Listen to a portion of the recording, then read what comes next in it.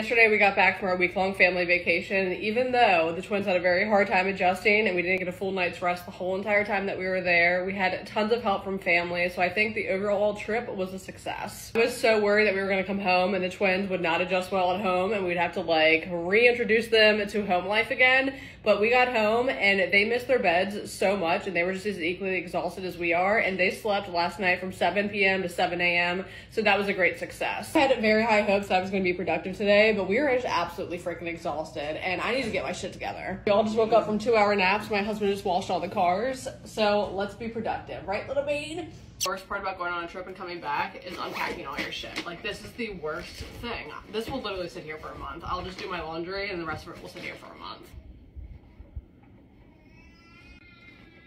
While we were on vacation, I did get to go to the outlets only because my favorite Tory Burch sandals, the strap broke right off and I am so pissed about it, and they don't make them anymore, so I couldn't get new ones. But I did go to Aerie and I got this sweatshirt, this shirt, and a really comfy bra because I wear the same bra almost every single day because I don't know anything else that's comfortable.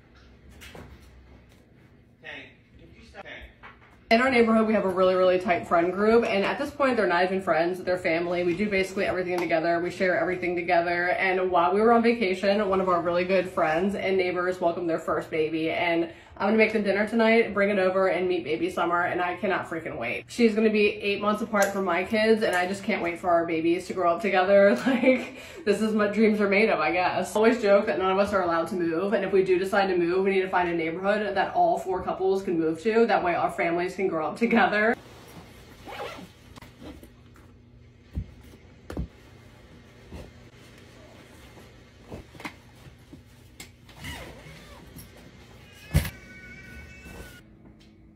I did it! Look how pretty that girl is! Ew! What a pretty girl!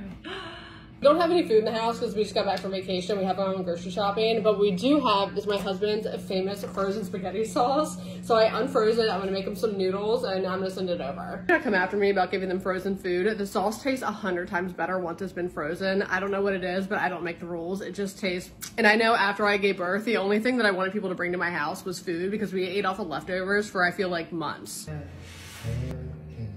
I'm coming.